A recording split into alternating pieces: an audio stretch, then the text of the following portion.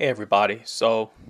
Uh, wait, let me just start it out like this. So, hey everybody, welcome to the Mark Parham podcast. You can follow me online by going to rumble.com/Mark Parham, and I should pop up.